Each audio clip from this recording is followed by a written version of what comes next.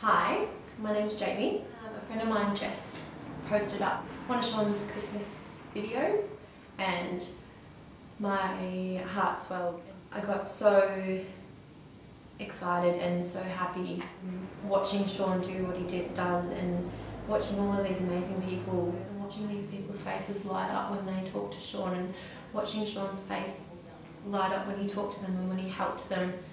It just completely moved me, and I've never seen a charity that does that to somebody. I decided to message Sean and said I need to get involved in this. I have to. The first time we went out on the streets, we got to Football Oval in, I think, Footscray, and that was the first time that I'd ever been out, the first stop that I'd ever done. And there was this woman with a little girl.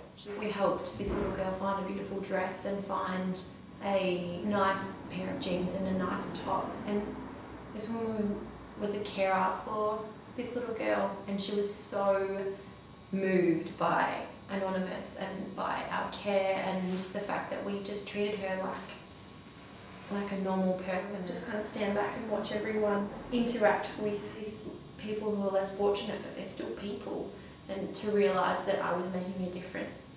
I never felt anything like that before, so I suppose that is probably my favourite experience. What impact do you think Anonymous X has?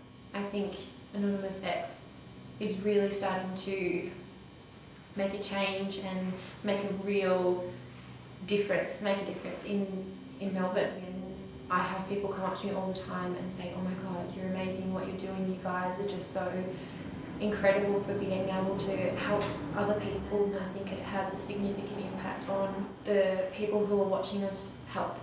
So when we're sharing on social media and talking about it, people are really starting to think about making a difference and starting to want to help and want to get involved. We've started making a real massive impact on homeless people's lives.